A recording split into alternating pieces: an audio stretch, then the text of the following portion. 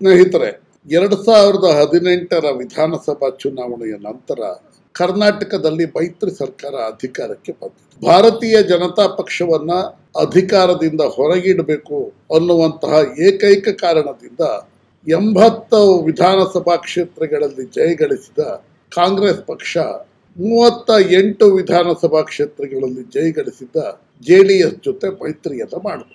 ನೋಡಿ, ಈ ಮೈತ್ರಿ ಸರ್ಕಾರ ಅಸ್ತಿತ್ವಕ್ಕೆ ಬಂದ ದಿನದಿಂದ ಇಲ್ಲಿಯವರೆಗೆ ಒಂದಲ್ಲ ಒಂದು ರೀತಿಯ ಸಮಸ್ಯೆಗಳು ಸೃಷ್ಟಿಯಾಗ್ತಾ ಇದೆ. ಮುಖ್ಯಮಂತ್ರಿ ಕುಮಾರಸ್ವಾಮಿ ಅವರು ಕರ್ನಾಟಕದ ಅಧಿಕಾರ ಸೂತ್ರ ಹಿಡಿದ ತಕ್ಷಣ ತಮ್ಮದೇ ಪರಿಕಲ್ಪನೆಯ ಬಜೆಟ್ ಅನ್ನು ಮಂಡಿಸಬೇಕು ಅಂತ ಅಭಿಪ್ರಾಯವನ್ನು ವ್ಯಕ್ತಪಡಿಸಿದರು. ಆದರೆ ಅದಕ್ಕೆ ಕರ್ನಾಟಕದ ಮಾಜಿ ಮುಖ್ಯಮಂತ್ರಿ ಸಿದ್ದರಾಮಯ್ಯ ಅವರು ತಮ್ಮ ಪ್ರತಿರೋಧವನ್ನು ವ್ಯಕ್ತಪಡಿಸಿದರು. ಕುಮಾರಸ್ವಾಮಿ ಅವರು ತಮ್ಮ ಪರಿಕಲ್ಪನೆಯ ಪೂರ್ಣ ಪ್ರಮಾಣದ ಬಜೆಟ್ ಅನ್ನು ಮಂಡಿಸೋದಕ್ಕೆ ಸಾಧ್ಯ ಇಲ್ಲ.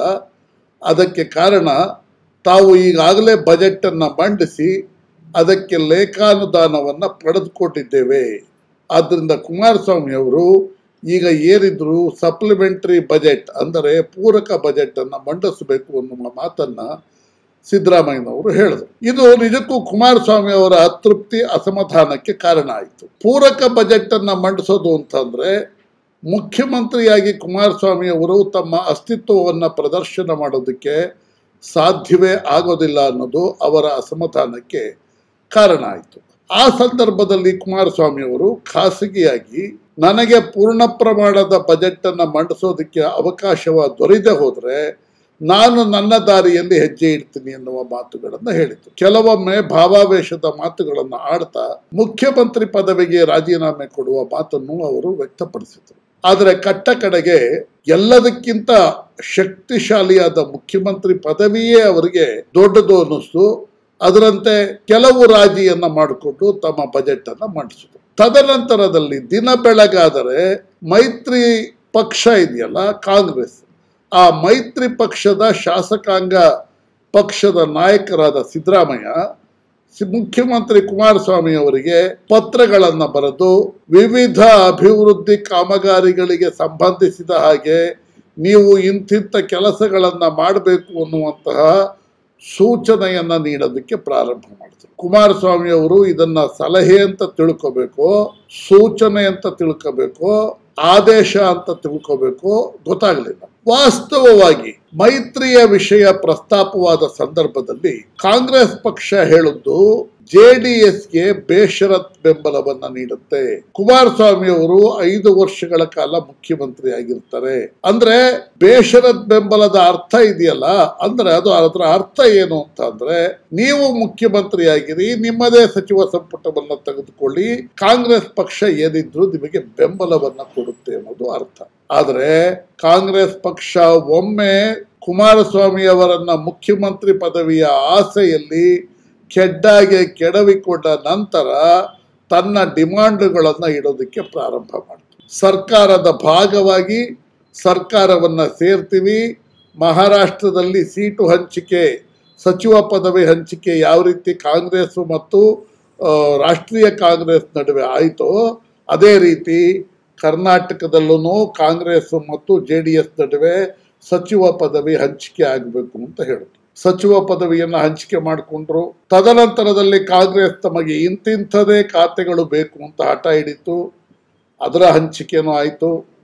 ಸಿದ್ದರಾಮಯ್ಯನವರು ಹಠ ಹಿಡಿದ ಹಾಗೆ ಪೂರ್ಣ ಪ್ರಮಾಣದ ಬಜೆಟ್ ಅನ್ನು ಕುಮಾರಸ್ವಾಮಿ ಅವರು ಮಂಡಿಸಿದ್ದೀನಿ ಅಂದ್ರೂ ಆ ಬಜೆಟ್ ಸಿದ್ದರಾಮಯ್ಯನವರ ಬಜೆಟ್ಟಿನ ಮುಂದುವರಿಕೆ ಆಯಿತು. ಹೀಗೆ ಪ್ರತಿ ಹಂತದಲ್ಲಿ ಕಾಂಗ್ರೆಸ್ JDS ಮುಖ್ಯಮಂತ್ರಿಯ ಮೇಲೆ ತನ್ನ ಹಿಡಿತವನ್ನ ಸಾಧಿಸೋದಕ್ಕೆ ಪ್ರಾರಂಭ ಆಯಿತು. ನೋಡಿ, ಸಮನ್ವಯ ಸಮಿತಿ ಎನ್ನುವಂತಹ ಒಂದು ಸಮಿತಿಯನ್ನ ಮಾಡಿಕೊಂಡ್ರು. ಆ ಸಮಿತಿ ಇಲ್ಲಿಯವರೆಗೆ ಸಭೆ ಸೇರಿಲ್ಲ. 1 ಸಭೆ ಅಥವಾ 2 ಸಭೆ ಆಗಿರ್ಬೋದು. ತದನಂತರದಲ್ಲಿ ಸಮನ್ವಯ ಸಮಿತಿ ಸಭೆ ಆಗಲೇ ಇಲ್ಲ. ವೀರಪ್ಪ ಮೊಯ್ಲಿಯವರ ನೇತೃತ್ವದಲ್ಲಿ ಕಾಮನ್ ಮಿನಿಮಮ್ ಪ್ರೋಗ್ರಾಮ್ ಅನ್ನುವಂತಹ ಒಂದು ಕಾಮನ್ ಮಿನಿಮಮ್ ಪ್ರೋಗ್ರಾಮ್ನ ಮಾಡಾಲಿಟೀಸ್ ಅನ್ನು ಸಿದ್ಧ ಮಾಡಲಾಯಿತು.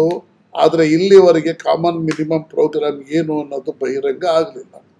ಅಂದರೆ JDS ಮತ್ತು ಕಾಂಗ್ರೆಸ್ ನಡುವೆ ಮೇಲ್ನೋಟಕ್ಕೆ ಎಲ್ಲವೂ ಅಂದುಕೊಂಡಂತೆ ನಡೀತಾ ಇಲ್ಲ. ನೋಡಿ, ಕರ್ನಾಟಕದಲ್ಲಿ 30 ಜಿಲ್ಲೆಗಳಿದ್ದಾವೆ. ಈ ಸರ್ಕಾರದಲ್ಲಿ ಈಗ 24 ಸಚಿವರಿದ್ದಾರೆ. ಆದರೆ 30 ಜಿಲ್ಲೆಗಳಲ್ಲಿ 10 ಜಿಲ್ಲೆಗಳಿಗೆ ಸಚಿವ ಸಂಪುಟದಲ್ಲಿ ಅವಕಾಶವೇ ಸಿಕ್ಕಿಲ್ಲ.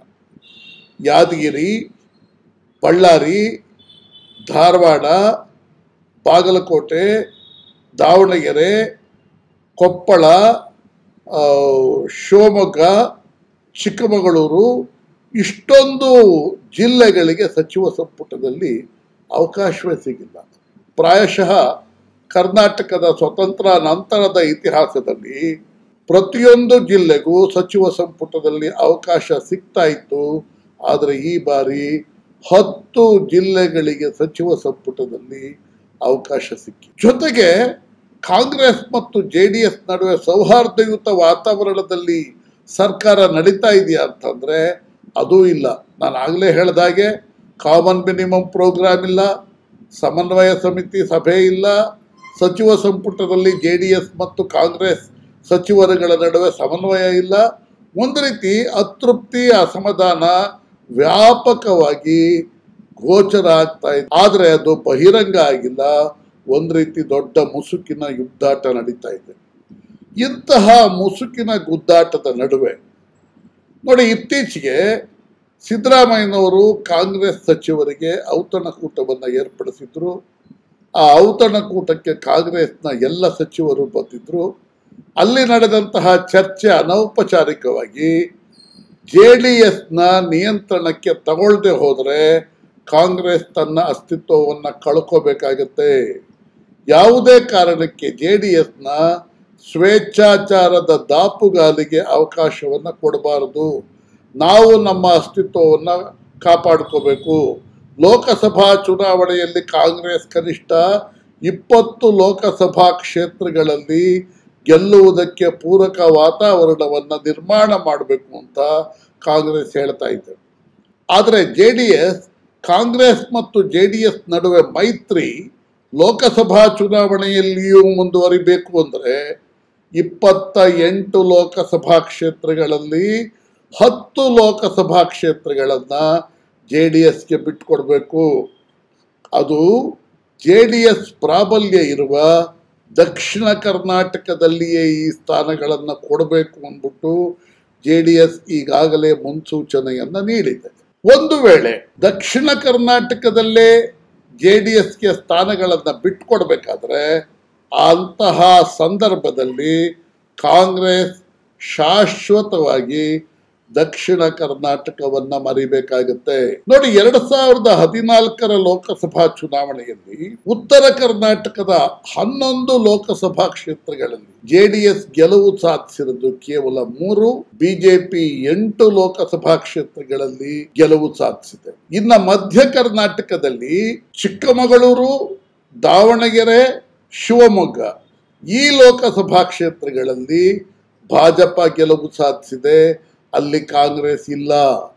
ಇನ್ನು ಕರಾವಳಿ, ಉಡುಪಿ, ಮಂಗಳೂರು, ಕಾರವಾರ ಈ ಲೋಕಸಭಾ ಕ್ಷೇತ್ರಗಳಲ್ಲೂ ಭಾರತೀಯ ಜನತಾ ಪಕ್ಷ ಗೆದ್ದಿದೆ. ಹಾಗಾದ್ರೆ ಕಾಂಗ್ರೆಸ್ ಗೆದ್ದಿರೋದಲ್ಲಿ ಕಾಂಗ್ರೆಸ್ ಕಳೆದ ಲೋಕಸಭಾ ಚುನಾವಣೆಯಲ್ಲಿ ಗೆಲುವು ಸಾಧಿಸಿದ 9 ಲೋಕಸಭಾ ಕ್ಷೇತ್ರಗಳಲ್ಲಿ 3 ಲೋಕಸಭಾ ಕ್ಷೇತ್ರ ಉತ್ತರ ಕರ್ನಾಟಕದಲ್ಲಿ ಗೆದ್ದಿದ್ರೆ ಇನ್ನು 6 ಲೋಕಸಭಾ ಕ್ಷೇತ್ರವನ್ನ JDS ಪ್ರಾಬಲ್ಯವಿರುವ ದಕ್ಷಿಣ ಕರ್ನಾಟಕದಲ್ಲಿ ಕಾಂಗ್ರೆಸ್ ಗೆಲುವು ಸಾಧಿಸಿದೆ.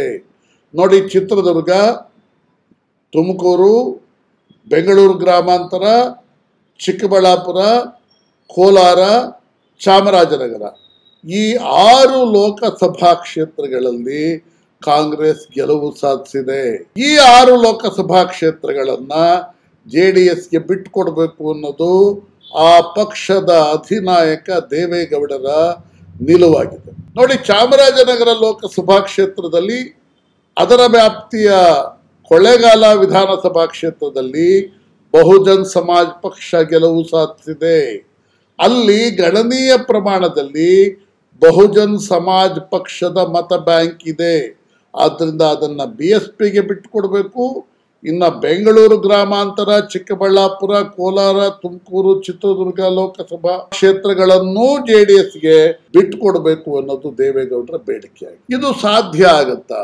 ಒಂದು ವೇಳೆ ಕಾಂಗ್ರೆಸ್ JDSಗೆ ಚಿಕ್ಕಬಳ್ಳಾಪುರ, ಕೋಲಾರ, ತುಮಕೂರು, ಚಿತ್ರದುರ್ಗ, ಬೆಂಗಳೂರು ಗ್ರಾಮಾಂತರ, ಚಾಮರಾಜನಗರ ಜಿಲ್ಲೆಗಳನ್ನ ಬಿಟ್ಟುಕೊಟ್ರೆ JDS ಈಗಾಗಲೇ ತನ್ನ ಅಸ್ತಿತ್ವವನ್ನು ಹೊಂದಿರುವ ಮಂಡ್ಯ, ಹಾಸನ ಈ ಲೋಕಸಭಾ ಕ್ಷೇತ್ರಗಳ ಜೊತೆಗೆ ಬೆಂಗಳೂರು ಉತ್ತರ ಮತ್ತು ಮೈಸೂರು ಲೋಕಸಭಾ ಕ್ಷೇತ್ರಗಳನ್ನು ತನ್ನ ತೆಕ್ಕೆಗೆ ತೆಗೆದುಕೊಂಡು ಮೈತ್ರಿ ರಾಜಕಾರಣದ ಲಾಭವನ್ನು ಪಡೆದು 10 ಲೋಕಸಭಾ ಕ್ಷೇತ್ರಗಳಲ್ಲಿ ಗೆಲುವು ಸಾಧಿಸಬಹುದು.